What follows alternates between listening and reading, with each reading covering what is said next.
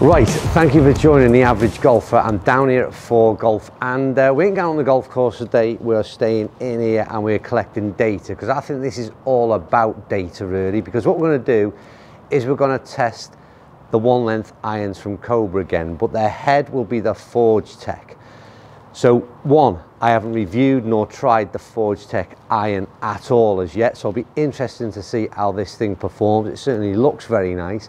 But I'm going to do the test in a 1-length shaft, and the reason is quite simple.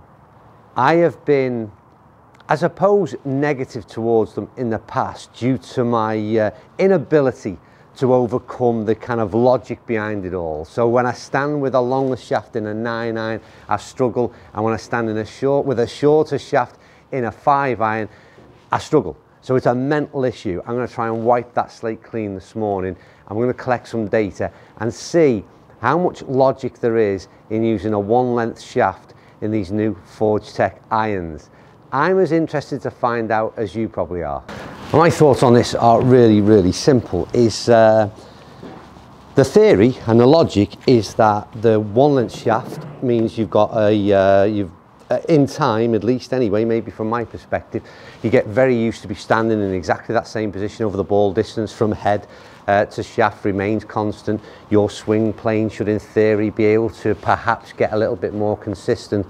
So understand all that. It's overcoming those other issues that I mentioned earlier. But first of all, I want to know from you, have you either got 1-length irons in the bag and how do you find them? If you've not got them, what's your experience? Have you tried them? Have you got any positive or negativity towards them? So comments down below from you. Again, I don't know how popular this sort of 1-length shaft option is in terms of general sales for Cobra, so your feedback very much welcomed. In terms of the Forge Tech itself, stunning looking sort of iron, minimal in its markings, again, bit of shiny chrome, does all them things that I like, bit of tungsten weighting in there. Got much similarities to the likes of the P790 in terms of that hollow body. So we'll be interested to see how, but it's a forged, again, in theory, forged club. But I'll tell you how that feels very shortly. We'll start off by it in the 9-iron, and again, yeah, I'm afraid to say it feels a little bit weird having that longer shaft, but I'm sure if the results are right, we can overcome that. It's the first ball off the sort of club face. I say first ball, I've obviously it's a few to warm up. I'd be telling lies if I said otherwise.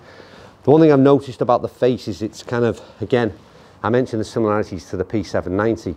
These forged, so-called forged irons are not quite, are they? So it's a little bit clicky. See if I hit one more, whether you can hear that. Certainly was more so on that second shot.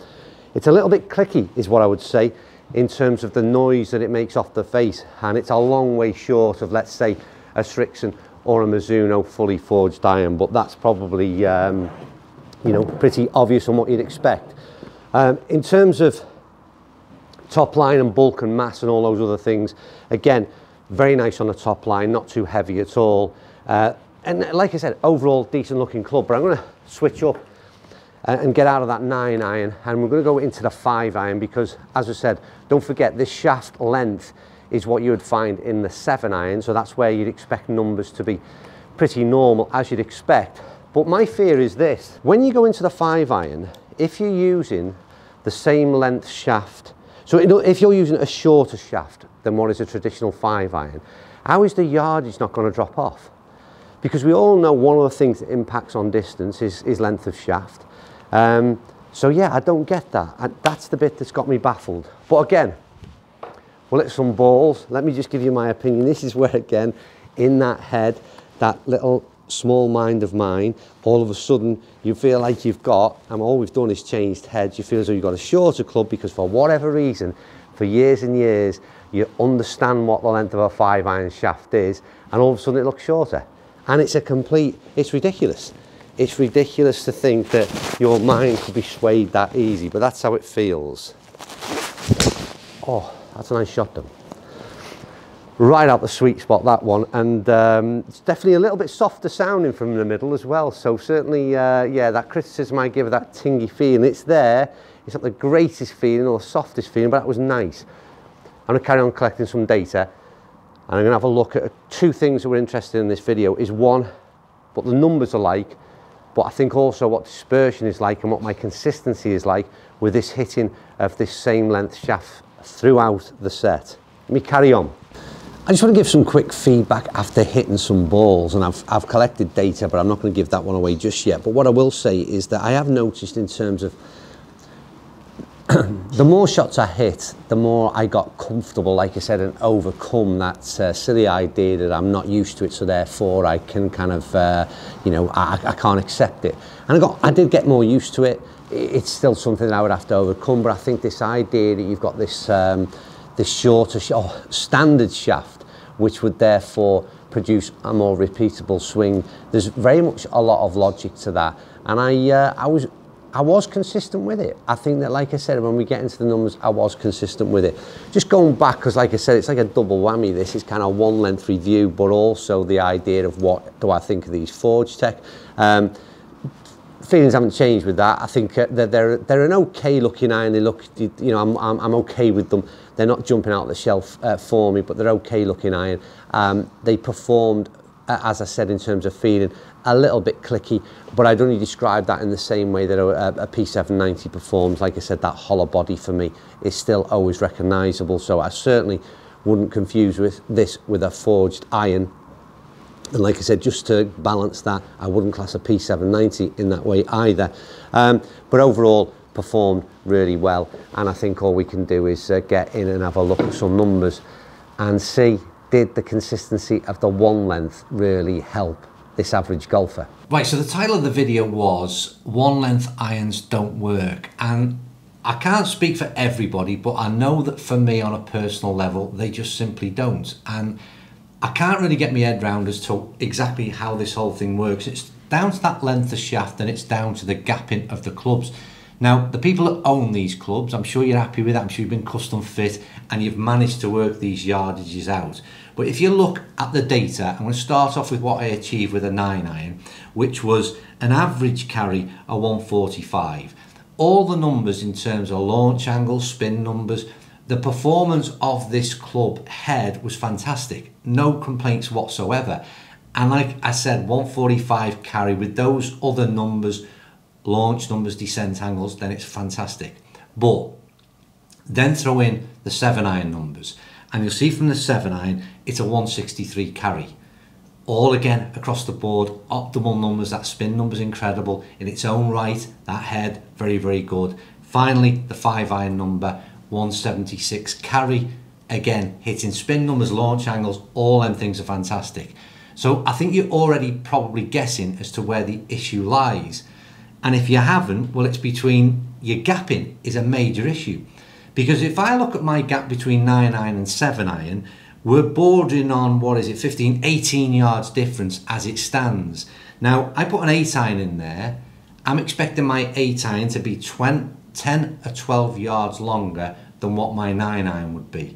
So all of a sudden, I'm in sort of 155, 157 territory for an 8 iron carry, So where does that leave your 7-iron? There's just no point in having it. You've got an 8-yard gap at best.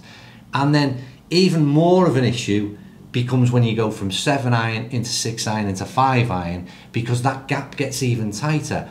And I said at the beginning, or at least I think I did when we were back at 4Golf, I never understand how a shorter shaft in a 5-iron, how can you possibly be producing the distances that you should? Because we know that one of the things that plays the part, only one of them, is length of shaft. And if it's shorter than what would normally be in a 5-iron, then you would assume you get shorter numbers. And I think that's what's happened. It's 176 carry that you're seeing from the numbers, which again, not a problem in its own right. But then where do you fit between a 163 carry with a 7-iron, 176 into your 5-iron? There is no room whatsoever for a 6-iron to come into that bag. So I ain't going to go on too much, because like I said, it's as simple as that really. If you were looking at reviewing this Forge Tech head, then I'd say really good numbers, optimal numbers in the 3 irons that I hit. But the major problem is, how do you possibly gap those differences in between? So, you know, I mean, there's almost an argument there. You're 9, 7 and 5-iron, you're going back to half a set, because I can't see where you would find irons to fit in between those gaps. It's always been the issue in terms of a mental issue, first and foremost for me, in terms of overcoming that kind of shallow attitude towards being able to hold a longer shaft in a 9-iron, a longer shaft in a 5-iron. I do find that alien. That's something that I would have to get over anyway. But then when you look at the numbers, there's nothing to persuade me. Well, it's a major issue. The actual the ability for you to reproduce that swing plane more consistently with one length shaft, I totally get, totally understand, and that makes sense. But it doesn't then translate into numbers, and surely that's got to be a major issue. I said at the beginning of the clip that that's what I found. It doesn't necessarily mean that's what you did. So again, if you've been fitted for one length and it's worked, then absolutely fantastic. It's not, I'm not saying it wouldn't work for everybody, but I can only go on the numbers that I achieved, and certainly for me, that would throw up some issues. So as ever, if you find different to me, that's absolutely fine. Stick it in the comments box down below, and you can give some indications to your fellow golfers as to why my information mightn't be quite the same as what yours is, and still encourage them to give one length irons a go. Anyway, that's it, we're done. We've got, I think this should go out, this is Monday evening. We've got one more video before Christmas, and it's going to be a big one, and it's going to include a massive giveaway. So make sure you're sticking around for the next few days and keep an eye out for that one. As ever, thanks for watching, and I'll see you all soon.